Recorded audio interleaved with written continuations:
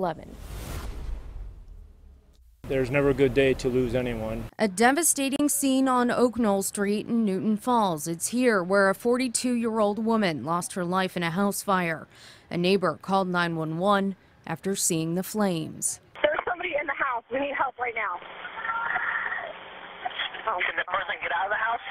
No. Investigators say the woman was trapped on the second floor, and when firefighters first arrived, fire was showing. The first company arrived, found a well-involved front porch, front room. They made a knockdown. Chief Douglas Theobald says the woman was the only one in the home at the time of the fire.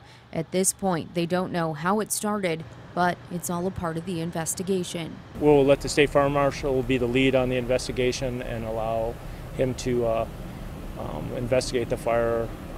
So we'll try to come up with some preliminary information.